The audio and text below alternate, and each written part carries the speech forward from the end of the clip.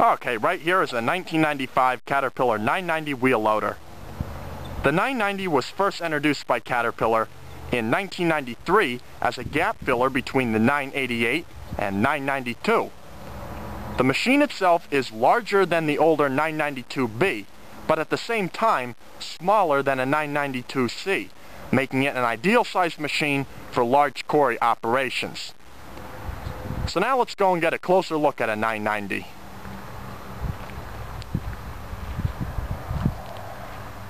The standard bucket capacity for a 990 wheel loader can range anywhere from 11 to 12 cubic yards.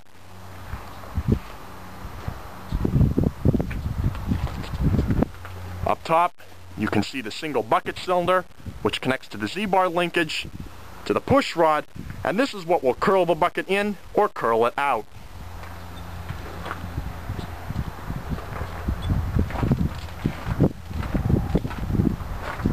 Okay, right here you can see where the two sections of the loader are pinned together. And this is where the articulated steering is. One cylinder on each side to turn the loader left or right. And right here on the side of the loader frame, you can see the plate with the machine's product identification number, and the model number, you can see where it says 990F. On the left-hand side of the loader, this is the diesel fuel tank you see right here.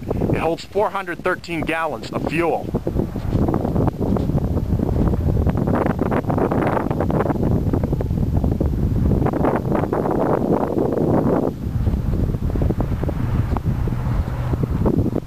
The frame on a 990 is 80% robotically welded.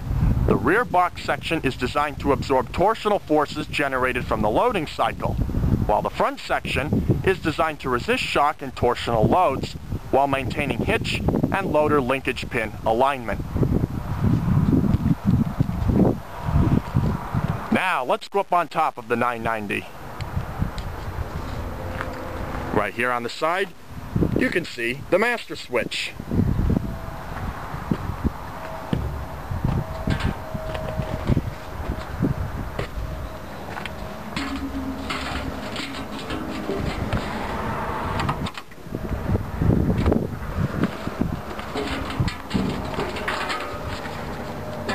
Here you can see the big Caterpillar diesel engine that powers this loader. It's a model 3412 ETA. It produces 610 horsepower. It has an advanced diesel engine management system. The unit fuel injector system is hydraulically actuated and electronically controlled. And along with the electronic control module, it delivers power and efficiency. And the machine also has an advanced modular cooling system with an air-to-air after cooling system. Up top here, you can see one of the air cleaners. The other is on the opposite side.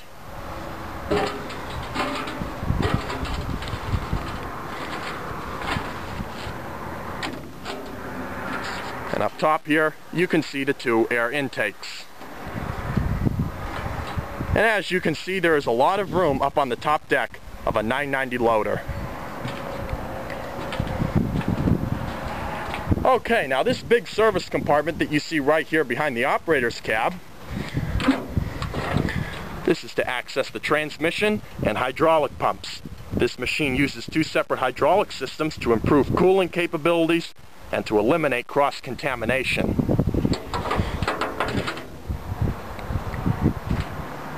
And right here on the top deck of the engine house, you can see the grate to allow plenty of air circulation down by the engine when it's running to help keep it cool.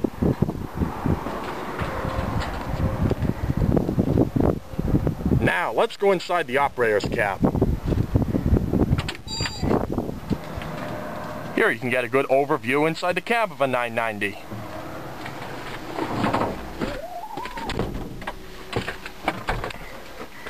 Okay, the noise level inside the cab of a 990 loader is rated to be below 75 decibels. This machine has a Caterpillar monitoring system which monitors the entire loader when it's running. And probably the first thing that you're noticing inside the cab of a 990 loader is, as you can see, there's no steering wheel. A 990 is a full joystick control machine for its steering. And that's what this hand lever that you see right here on the left side is used for.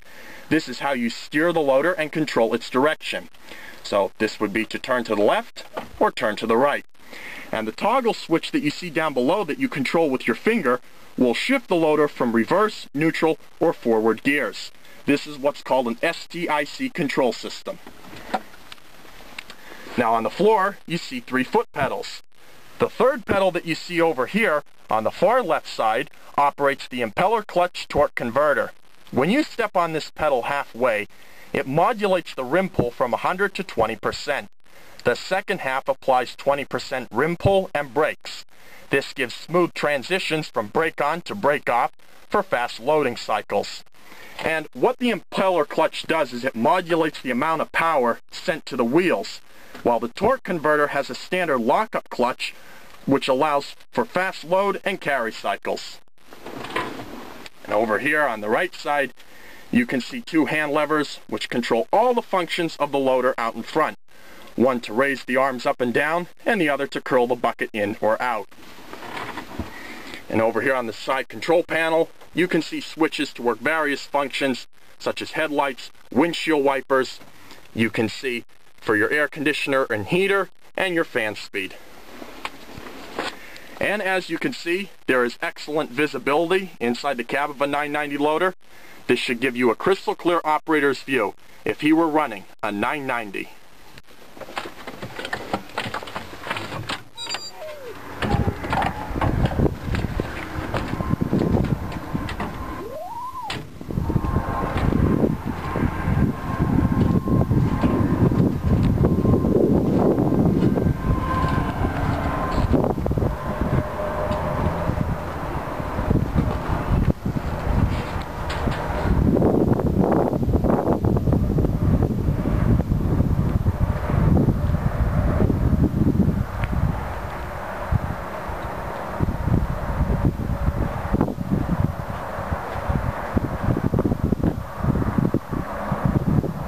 The 990 was designed for face excavation and can be matched with trucks ranging anywhere from 60 to 70 ton capacity.